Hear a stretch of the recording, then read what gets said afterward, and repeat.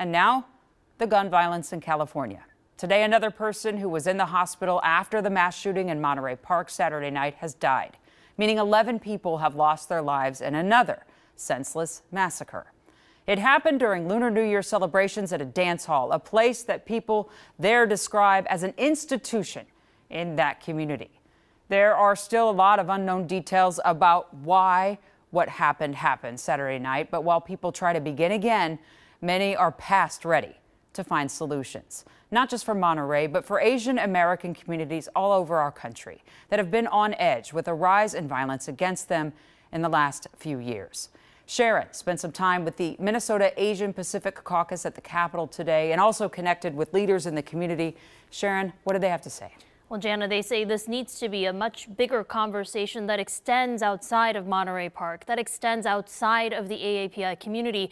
Lawmakers are specifically looking at this as an issue involving gun violence and mass shootings.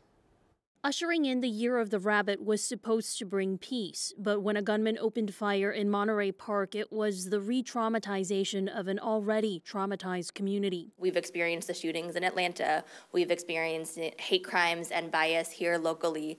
And so when we hear about something like this, I think that our whole community just kind of goes into a heightened state. Members of the Minnesota Asian Pacific Caucus took the day to set their legislative priorities for the year, highlighting bills like the anti-hate crime bill. In California, police have identified the shooter as a 72-year-old Asian man, but Representative Cowley Vang Her says that should not tint the lens through which we look at the tragedy. Hate crimes and crimes based in bias is its own issue, along with gun violence prevention, gun violence, and along with all of the other ills within our society and how all those things intersect. So when people are looking to break down these issues as, well, at least it's not this thing. Yes, but there are 10 other things within these systems that intersect with each other. Tao-Mei Zhang, executive director of the Coalition of Asian American Leaders, agrees. Regardless of the racial or ethnic community, I think a mass shooting anywhere is really devastating.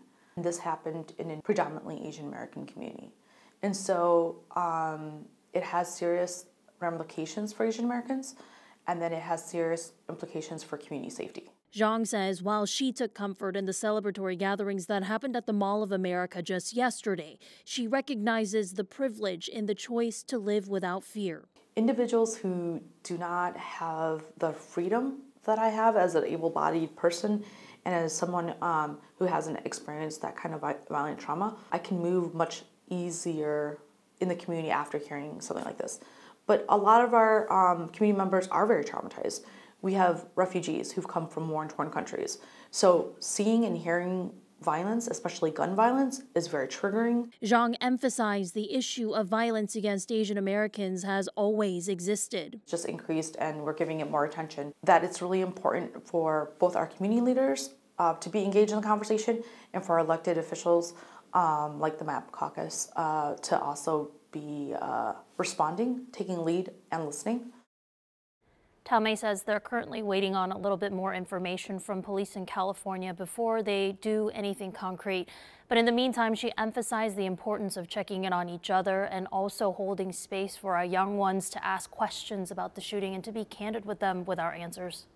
Absolutely. And when we see things like this, it could be that last thing that prevents a person from going to a large gathering. So it does have ripple effects everywhere, right, Sharon? Yeah, and she talked about, again, her freedom and her privilege to decide to go and enjoy the celebration. She mentioned that it was a deliberate decision for them to do that, but she recognized that that's not an option for everybody. Yeah, absolutely. Thanks, Sharon. We appreciate it.